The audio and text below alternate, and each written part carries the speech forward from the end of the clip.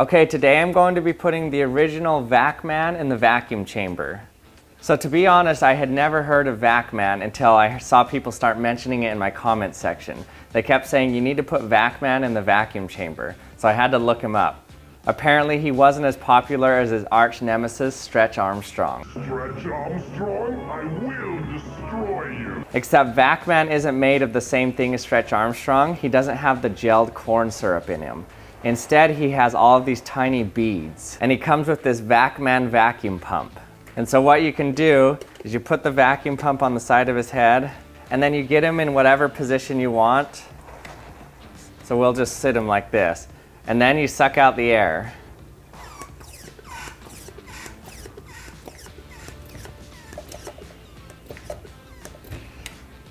So what happens is it sucks out the air from inside of him, and then the atmospheric pressure crushes him, and it keeps him locked into his position.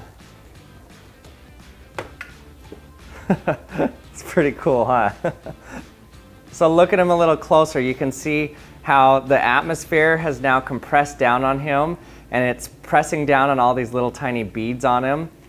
And you can break him like this. And then all you do to return him to normal after this is push the button on the side of his head, and it lets the air back in. It's a pretty cool toy, actually. I don't know why I've never heard of him. So you can even do the Stretch Armstrong moves and stretch him out. It's kind of hard though. This is kind of a two-person job, because if you're stretching him out, it's hard to vacuum him out.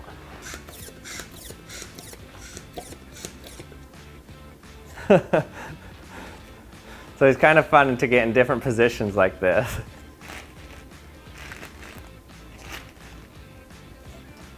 And then once again, just let the air back in, and he goes back to shape. Okay, so what I'm going to be doing today with him is first I'm going to vacuum all the air out of him and put him in the vacuum chamber. And we'll see if he puffs back up to his normal shape. Because in the vacuum chamber, we won't have the atmospheric pressure crushing him down and keeping him locked in. And so he should kind of puff back out like this. And then after I put him in while he's sucked down, then I'll put him in the vacuum chamber just at regular atmospheric pressure and see if he actually puffs up because of all the air that's inside of him. If you remember, I put poor Stretch Armstrong in the vacuum chamber, and I had to heat him up first in order to get him to puff up. But for him, he already has a lot of air in him, so I think he'll just puff up all the way. We'll see if he actually pops. And then we'll see what happens if I actually get a full vacuum inside of him by connecting him to my vacuum pump. Okay, so first let's get him in position that we'll put him in the vacuum chamber. How about we do him in yoga position / cannonball?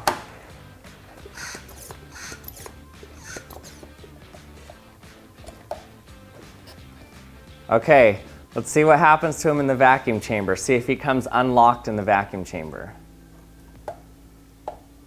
Okay, Vac-man in the vacuum chamber. 3, 2, 1.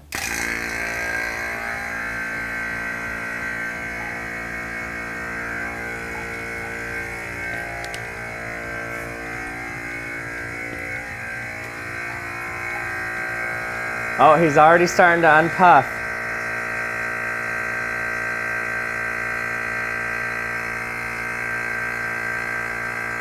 Oh, he's unlocking.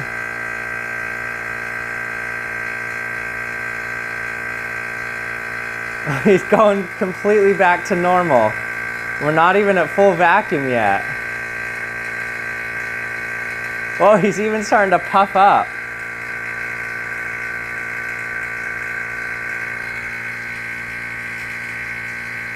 Whoa. So what this means essentially is that the vacuum that was inside of him wasn't actually that good. That means that this vacuum pump wasn't a very strong vacuum because he's puffing up in there, which means he had a lot of residual air inside of him.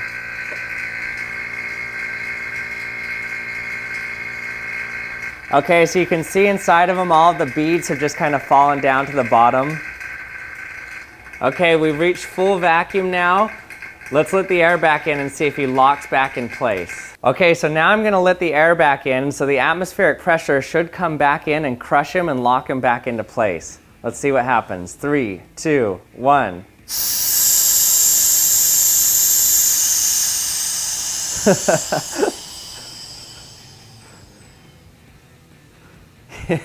He got a little heavy on the midsection. So he didn't quite end up in the same position because as he was sitting up, all of the beads fell down to his midsection. So now he looks just a little overweight in the midsection here. And he got some loose, saggy skin up top here.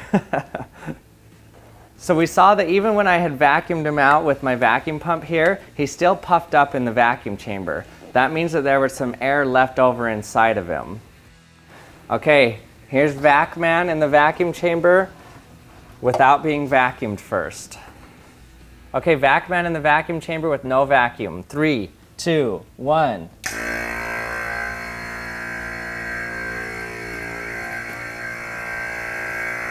Oh, he's already puffing up a lot.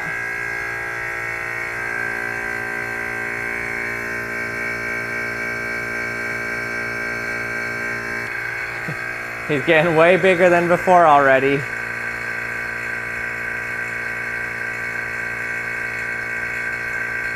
We're at 1/3 of an atmosphere in there.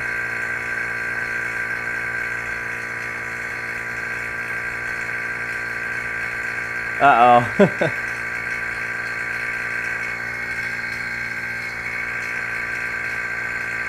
We're at 0.2 atmospheres.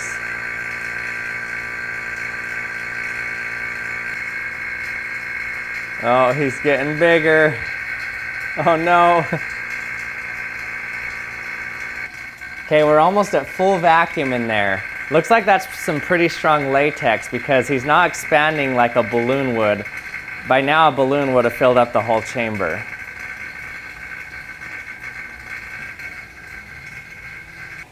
We're about at full vacuum and he's still expanding. So what's cool is you can actually see the beads inside of him. So those are the white beads inside of him. Okay, looks like he didn't pop. Let's let the air back in and see what happens. 3, 2, 1.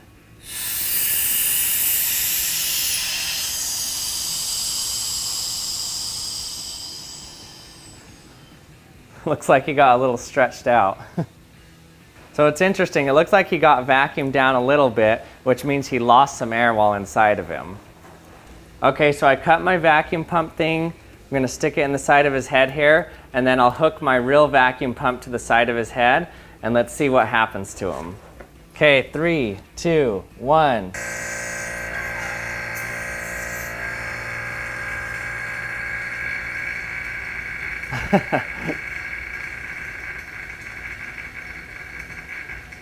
Okay, so now we're getting a full vacuum inside of Vac-man. Okay, so he seems a lot more solid than before. His midsection is like rock hard now. So essentially this vacuum could get down to around 1/3 of an atmosphere. So now he has a full 14.7 pounds per square inch crushing him. Still move him around though, because even though there's no air inside of him, the beads can still slide past each other. Then let the air back in. Back to normal. Pretty tough guy. Hey everyone, thanks for watching another episode of the Action Lab. I hope you enjoyed it. If you did enjoy it and you're not subscribed yet, remember to hit the subscribe button and hit the bell to be notified when my latest video's out. And leave me any questions or comments you have in the comments section. I'll try to get to them, and I'll see you next time.